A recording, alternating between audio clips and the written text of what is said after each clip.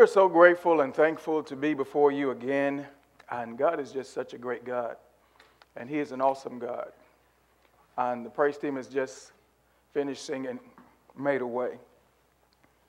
And our backs are against the wall and it seems like everything is over. God will continue to make a way. And we're standing here only because He, the God that we serve, made a way. And He keeps on making a way. He'll move anything. Look, it doesn't matter what comes in your way. He'll move mountains. He'll move barricades. He'll move the enemy. He'll move demons. He'll move whatever that needs to be moved. Whatever's in the way, He will move. And just know what we have to do. All we have to do is rest in the Lord. God, thank you. Thank God for the prayer by Deacon Harris. And just thank God for him and all those who were participating in this service. I want to talk to you today because this is Black History Month, and we've heard over the last year that Black Lives Matter, and we understand that justice should be done, and there's just so many things that we have experienced and we've been experiencing since we've been in these United States and since we've been born in America. And I need us to understand that we are in a fight and we'll always be in a fight. And this being Black History Month, we want to come before you, hopefully on every Sunday, and have some type of presentation concerning Black history. Today I will not be before you long. My goal is to keep everything within our time limit, including communion. And so I want you to go ahead and prepare and make sure that you have your communion at home, your crackers and your juice. And here again, we will bless it and we will go through our sacrament and we will have communion because today is the first Sunday. I want to talk to you about keeping the heritage alive, keeping the heritage alive. We have an heritage as a people, as Black people, and I want to include both our natural inheritance along with our spiritual inheritance. We must understand that we can't have one without the other. And we want to talk to you about keeping the heritage alive, the inheritance, the legacy. We need to keep our legacy, our traditions alive, our customs and our culture alive.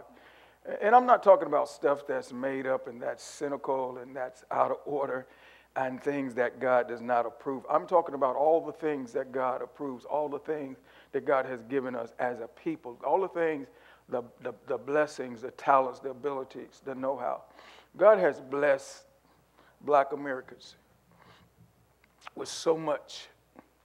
And He has blessed us with so much. And you have to understand, the Bible says, to whom much is given, much is required. And so we must understand that because of what He has given us and because of what we know, we must continue to keep what God has given us alive. We must continue to keep it alive. We must continue to tell our children and our grandchildren. We must continue to demonstrate. We have got to be strong for our next generation. We have got to understand that is God's will and is God's way for us to continue to pour into the next generation. And I'm not necessarily just talking about relatives of our own household. And we are to be there first. We're to do what we need to do concerning them first. But God wants us to continue to pour into our next generation. And you have to understand that when God reveals truths and facts, and He gives us illumination and revelation, and He reveals principles, and He gives us understanding. All of these things God does for us so that we can in turn pour back into somebody else's life.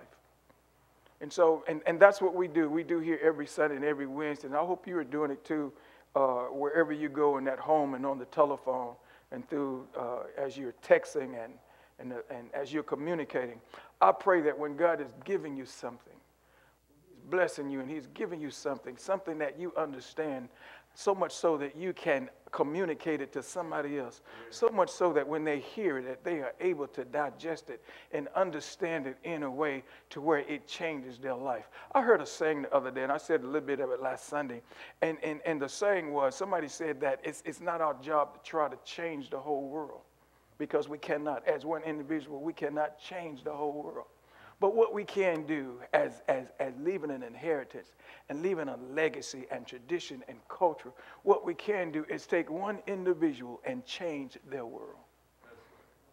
We can change the world of one individual. We can change how they think. We can change how they process. We can change how they interact. We can change how they move in their lives and how they deal with circumstances and problems and issues and how they overcome. We can change how they view the world, and view their world, and they can have a better life and a better world because of it. It is very important. We were discussing, myself and one of the deacons, we were discussing that when you go into our homes and you look at pictures on the wall, we don't see that many pictures of our black ancestors. We don't see a picture. My dad was born in 1903, and so I do not know, I have not yet, and I need to do something about it. I do not know, I have not seen my grandfather. But it would be nice to know. And so that tells me that my grandfather was born in the 1800s, since my dad was born in 1903. And I don't see a picture of him on the wall. And I don't see I don't have a picture of my dad on the wall. I have few pictures of him, a picture of him on a forklift and some other pictures. But I do not have, so I don't go in my house and I see my grandfather and my dad, who were maybe a governor or maybe CEO of a company or maybe had his own business. He was an entrepreneur, or he invented something, or he was connected to something that has left a legacy and left an inheritance and left history and enriched the culture in which we now live. I don't see that, and many of us don't see that. And so somehow, somewhere in this life, as we're growing, we feel disconnected. We feel like there's no connection, and sometimes and many times we feel like we're having to start all over again. We feel like we don't have anything to build on. We don't have anybody's shoulders to stand on. But we do have somebody's shoulders to stand on. We have the shoulders of Jesus Christ to stand on. But in the natural, it seems like we don't have anybody's shoulder to stand on. And so knowing all of that and understanding all that, it's time that we tell ourselves, when it comes to legacies and inheritance and culture and traditions, it's time we're to tell ourselves the buck must stop here. In other words, I must start in my lifetime leaving a legacy, leaving an inheritance. I must start the things that I understand and the things that God has given me and the abilities and all of these skills and talents and moral character, all of this stuff that God has given me. It's time for me to make sure that I communicate it and make sure that I dump it into somebody else's life that's coming behind me, so that we can live in a better world, so that we can have a better life. The Bible says over in Proverbs chapter 13, verse 22, the Bible says that a good man, it starts off saying a good man. A good man. Whew, a good man. Well, what is a good man? A good man is like Jesus was. The Bible says, and Jesus went about doing good, healing all that were oppressed of the devil, for God was with him. A good man is one who does good things. A good man is one who's morally and righteous and practice righteousness. A good man is one who's honest and have integrity and have good morals, and his morals are stable and his morals of that of Jesus Christ. In other words, he's trying to practice what Jesus Christ told him that he needs to practice. He's trying to die to himself and allow the Spirit of God, the Holy Spirit, the living Christ, to live through him. The Bible says a good man does something. What does a good man do? A good man leaves an inheritance. He leaves an inheritance. So we have to understand that a good man leaves something. What does he leave? He leaves an inheritance of moral stability and goodness. What does he leave? An inheritance. What kind of inheritance? An inheritance of moral, stable, and goodness to who? To his children's children and to his grandchildren. And so it behooves us to, when we see not only our own grandchildren, but when we see grandkids, it's important that we pour into them. It's important that we tell them things. It's important that we build them up. It's important that we encourage them. It's important that we tell them who they can be and the things that they should do and should not do. And those of us who are in education, those of us who are around children every day, I know you see things every day, but I want to encourage you not to focus on the negative, not to focus on what they're not doing, not to focus on their failures, but find something good in them. Find something, find a little light. If it's just a speck of a light, if it's not a big light, but a small light, find that light and begin to feed them. Begin to tell them who they are and what they can be and how God will even help them overcome. Even the little bitty ones, the little tiny ones, start to pour into them and say, baby, you're going to be somebody. You know what? When my son was first born, the older people looked at him and said, that boy right there going to be somebody. And thank the Lord, I believed, because you have to understand they're very cute and you're very proud of them. But as they grow, there are some challenges. And if you don't have somebody plant a seed in your mind and in your spirit about them, you'll feel like you're going to lose them along the way. Can I get a witness up in here? But God will speak through somebody, and you can hold on to the fact that they are going to be not just anybody, but somebody. Going to be somebody. So a good man leaves an inheritance of moral stability and goodness to his children's children. Inheritance means something. In the natural, inheritance means something that is may be inherited. The act of inheriting or receiving property. The reception of genetics qualities by transmission from parent to offspring. The gaining of a possession, that's receiving an inheritance. The gaining of a possession, condition, or trait from past generations. Leaves an inheritance. And when I first started looking at this scripture, we've taught it in the past, and we pretty much limited to money. But inheritance means more than money, man. Inheritance, look, we first of all, we need our children and the next generation, and they're here now. We need them to receive our moral inheritance. And that's why we try to practice living right and talking right and doing right, because we want to leave them something to see. Because when we leave this world, they're going to be here by themselves, and we need them to have seen and experienced moral, stable goodness. We need them to see what we don't want to do is we don't want to preach to them all the time. We always preach it to them, No, we need to practice with them. We need to make sure that we are trying to put forth an effort. And this is where we need to put forth an effort. Not when things are going good. We need to make sure we put forth an effort when problems come in our lives and hardships come in our lives. That's when we need to man up and woman up and demonstrate Jesus Christ. They need to see us respond and act under pressure.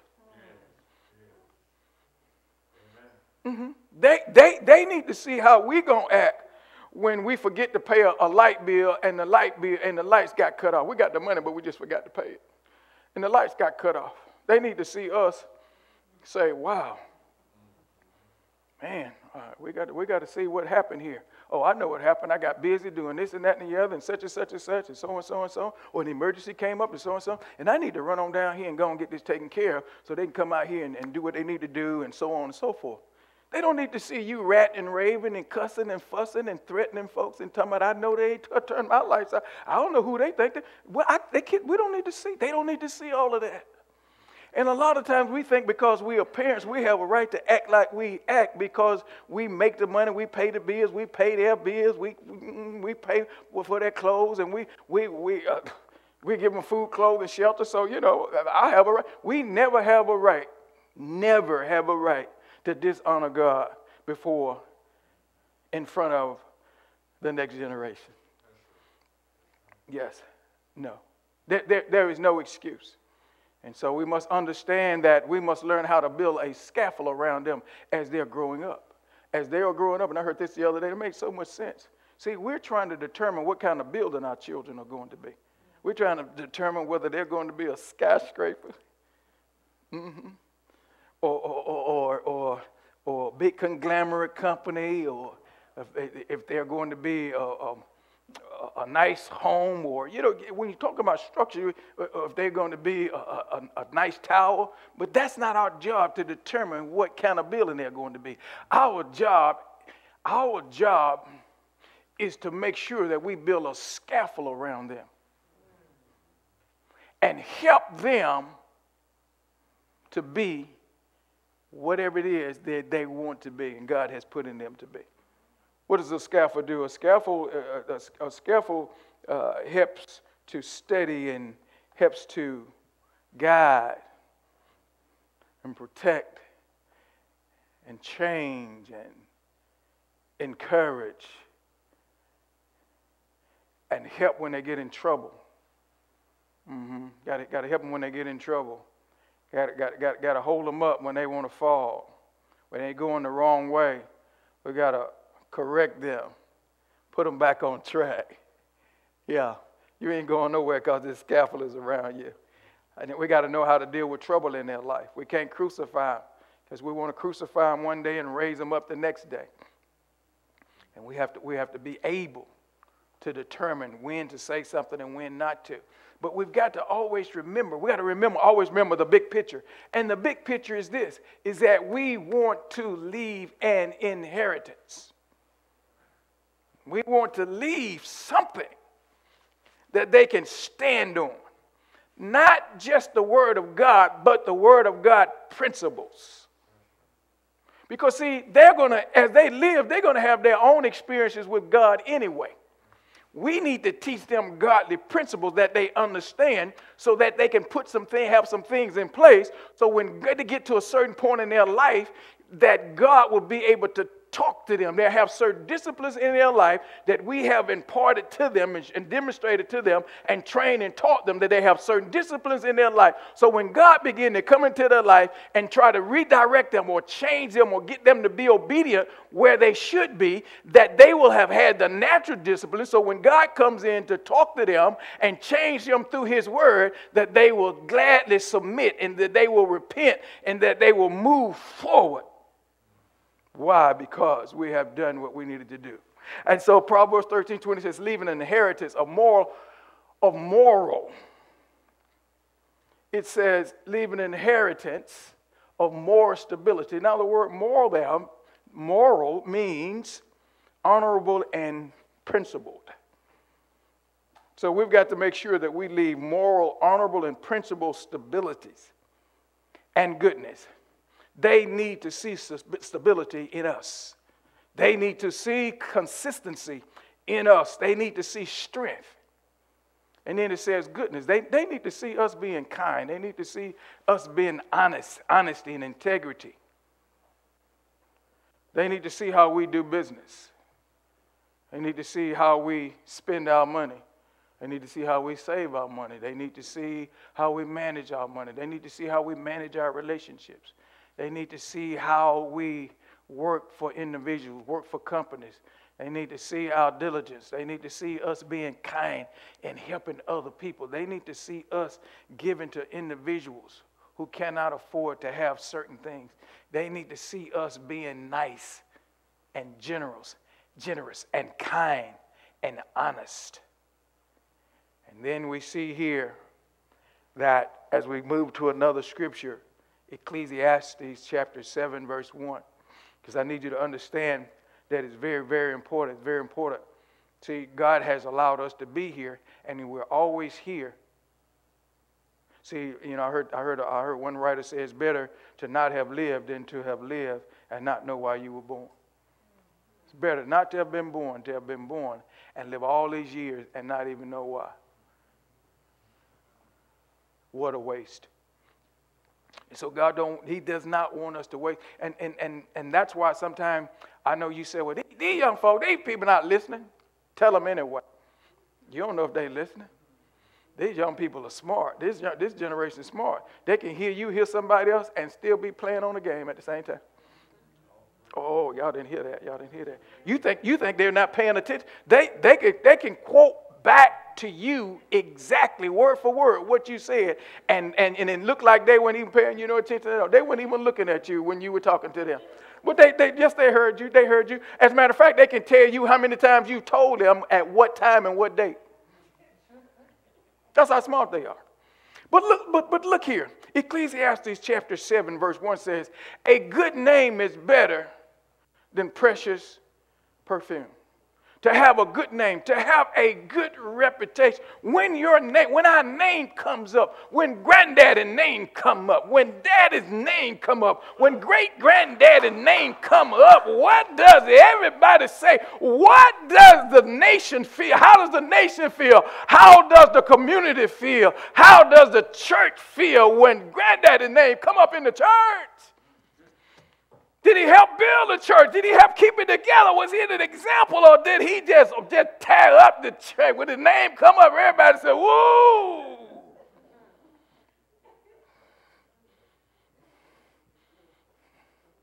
Says a good name. Now you know how good, you know how expensive and good precious perfume is. It's nothing like smelling good. Nothing like it. Nothing like a good smelling aroma. The Bible says a good name is better than precious perfume. Think of the most expensive perfume or cologne you've ever worn. Your and my good name is better. Yes.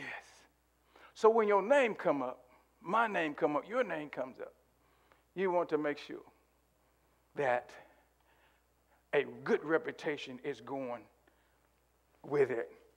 But look at what it says. It says, and the day of death better than the day of one's birth.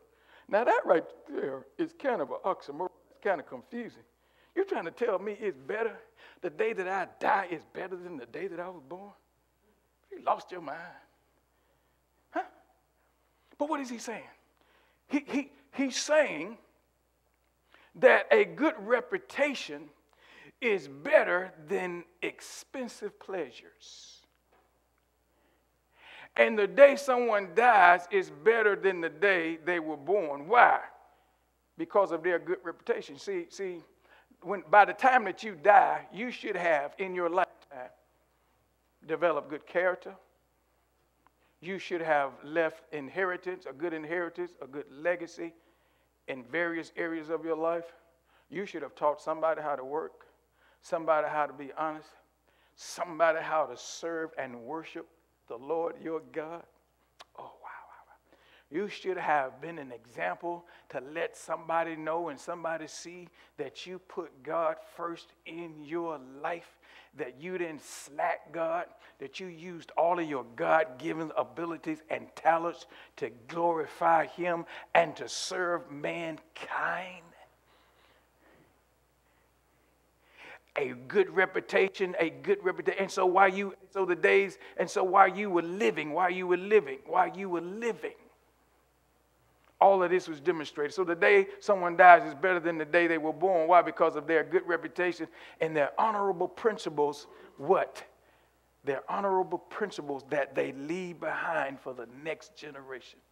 It's a blessing that this man died because we honor the legacy of his life. We celebrate his life. We said the celebrated or the life celebration. We're here celebrating the life of such and such.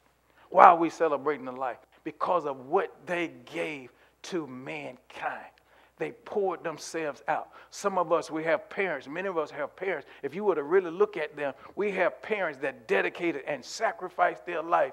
And that's why we have what we have. And that's why we think like we think. And that's why we hold on to certain traditions and certain cultures. And that's why we have certain stabilities and certain consistencies. And that's why, oh my God, that's why we worship and serve the Lord our God, because mama and grandmama served him, and they drug us to church, and they made sure that we were in prayer meetings, and they made sure that we were in certain teachings and Bible study. Not that we wanted to be there, but because they said we were going to be there. They showed us, they demonstrated, and they never used excuses. They always had a roof over our head. We didn't know what they were going through. We didn't know how they were feeling. We didn't know if they were sick. We didn't know if they were without a job. All we know is that when we turned on the water, it ran. When we needed heat, it was there.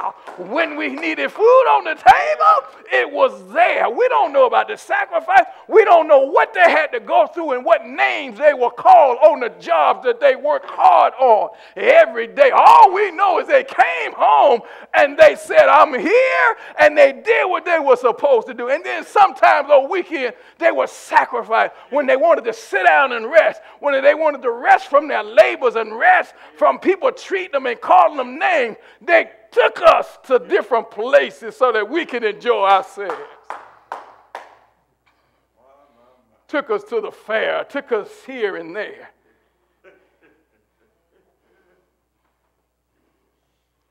My. And now they are going on to be with the Lord. And the Bible says the day that they died is better than the day that they were born. Isn't that something? The day of death is better than the day of one's birth. And so we want to live like that. We want to make sure, because of their good reputation and their honorable principles they left behind the generation, their values, their moralities, their doctrines, and their main beliefs and standards. And then the Bible says, and in this next verse, or the part of this next verse, he says, and. So he talks about the good reputation, talks about it's better when a man's died than when he's born. Then he turns around and go back and talk to the living. Says, and the wealth of the sinner. So just in case you think that you being slighted because you are serving God and you sacrifice and you don't do what the world does, and some jobs you have not taken for more money because it would take you away from your family and take you away from time with God and take you away from serving others like you need to. Just in case you're saying the sacrifice is too great. Just in case you're saying that, Lord, I don't know if I could do that. I don't know if that's what I really need to do. After all, I've been to college. I've got an education. I've got all these opportunities before me. I just don't know, God, if this is you or the enemy trying to help me or make me miss my blessing. Just in case that stuff comes across you, there is a part A, part B to this scripture. It says, and the wealth of the sinner, the wealth of the rich folk that ain't thinking about God, that don't care about him. They out there building streets and houses and buildings and companies and communities. The Bible said, hold on, don't worry, do what you're supposed to do. Be honorable, have integrity. Make sure that you have more stability and goodness, because the wealth of the wicked, the wealth of the sinner, finds its way eventually to my house, into my hands. Take that, devil. You're working for me right now, and you don't even know it. You building a house for me, and you don't even know it. You stirred up. Look, you over there getting a promotion. You in the office, you in the meeting, carried on something furious because you want your position to make more money, all to find out that you won't be there long. I'm coming in to take that. Thank you so much for fighting for me.